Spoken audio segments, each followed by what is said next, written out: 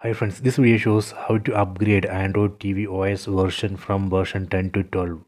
Please don't forget to subscribe this channel. Please like and share the video. First, you go to settings.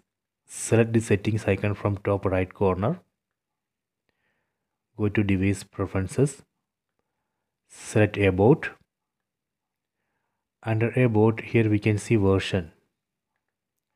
So right now I am using Android TV OS version 10. I am going to upgrade this to 12. Go to system update. Select this option. Now it's checking for update. Please wait. Okay, done. It shows new update available. Version of new update is 12.1.1. Size of the update is 762 MB. On right side you can see one download button. Select it. That way we can download and install this update into this device.